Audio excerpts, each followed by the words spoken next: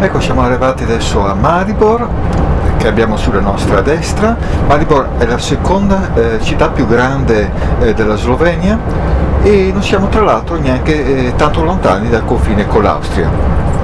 E questa città è situata in una valle molto fertile, attraversata dal fiume che abbiamo visto prima, il fiume Drava.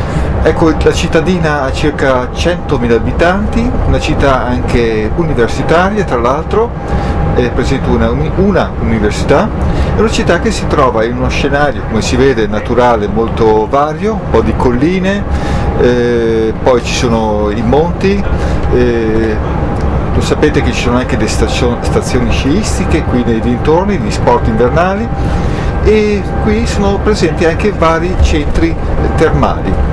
E poi molto importante è il settore enologico. Qui si vede là sulla sinistra in fondo i vigneti molto presenti qua, e i vigneti di Maribor si trovano soprattutto a sud-est, dove siamo adesso, della città, e ci sono qui molte cantine e non per niente è una delle attrazioni turistiche più importanti di questa città.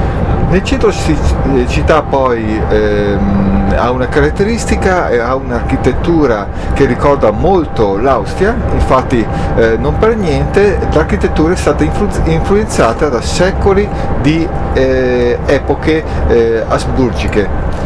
Il centro storico poi si trova a cavallo delle rive del fiume Drava, e la zona più antica si trova sulla sinistra del fiume Drava, dove ci sono ancora oggi, anche se pochi, molti monumenti, cioè monumenti del periodo medievale.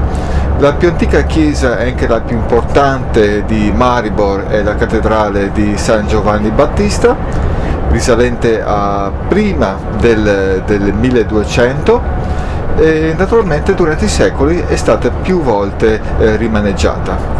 Visto poi l'importanza dei vini, poi qui è presente anche un interessante museo e sala di degustazioni dei vini qui locali, e all'esterno cresce ancora, oggigiorno è iscritto nel Guinness dei primati, la vite più antica del mondo.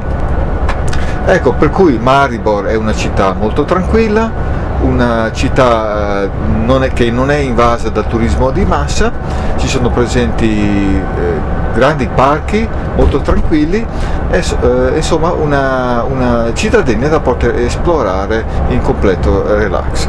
Ecco, adesso mancano circa 17 km alla nostra sosta e mancano ancora, non siamo ancora alla metà sinceramente, perché mancano ancora 450 km per arrivare a Verona. Va bene, questo è tutto, grazie per l'attenzione.